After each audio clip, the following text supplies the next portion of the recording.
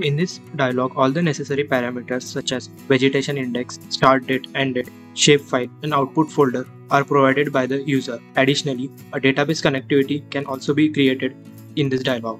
Now, only the necessary bands required for calculating the vegetation index are downloaded from Sentinel and Landsat Hub.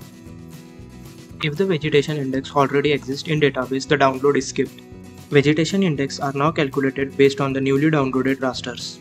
The newly calculated vegetation indices are then inserted into the database for future reference. The vegetation indices are then clipped to area of interest with reference to the shapefile. The mean vegetation index is then calculated for each feature of the shapefile and inserted into a CSV file. This CSV file can be used to generate a graph.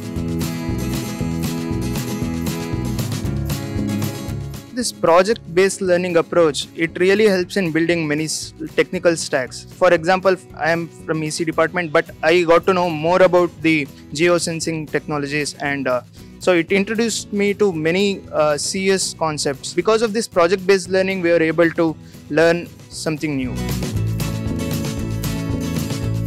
Here we have around 60 interns, which all of them are working on different projects and different technical streams. So interacting with them was a very good experience, having a tea with them and talking about their project, what all problems they are facing and explaining our problems. That also helped in solving our problems, and they also found their solution by themselves. We're just discussing within amongst selves.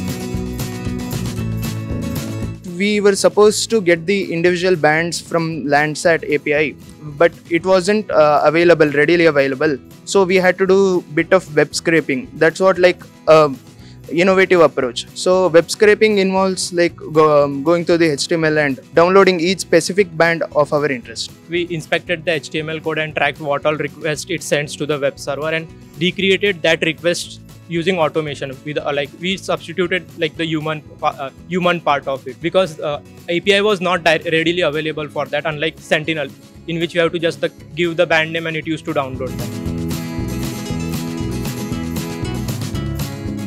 During the naval dockyard visit, so we found out that the technology they used is very old, and the reason is that they trust that technology. They don't just chase the cutting edge.